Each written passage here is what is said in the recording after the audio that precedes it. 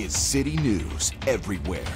A heartwarming story. After a year of isolation, 97-year-old world traveler Albertan Louise Smith is now able to go to the grocery store on her own thanks to her second dose of the COVID-19 vaccine. Well, these are the types of vaccine stories we're used to hearing from Alberta Health Services through Twitter. Wednesday, it was a darker warning. Someone is trying to spoil vaccine doses by booking multiple appointments and not showing up. The good news, AHS says they haven't noticed an increase in no-show appointments. Their online booking portal prevents multiple bookings, and they've alerted pharmacies and police of this threat. It's scientifically unhinged, and it really demonstrates how far those who have strong anti-vax views will go. City News has found an account claiming they are the ones who have been trying to waste vaccine doses. We are not sharing their username. However, this account does share a number of conspiracy theories and is connected to extremist movements, which isn't that surprising. Since the beginning of the pandemic, academics have been tracking how far-right extremists are co-opting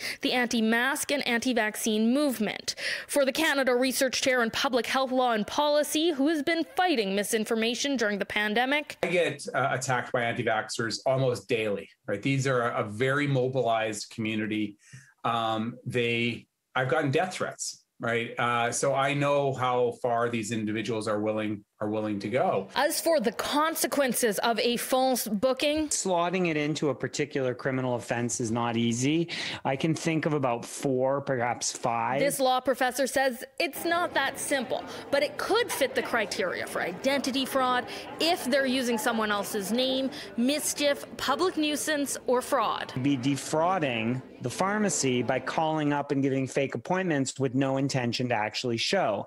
I actually think that would work. The only difficulty with that is it doesn't really get at what concerns us. Like, we're concerned with the public health impact of people who are going out and deliberately deceiving and slowing down the vaccination efforts for their own gain. We reached out to RCMP, Calgary, and Edmonton Police, CPS telling us they have not received any directives on enforcement action. Today, I asked Dr. Hinshaw about a centralized booking system for pharmacies. And prevent this type of abuse of the system. Working very hard to have a centralized booking system in place.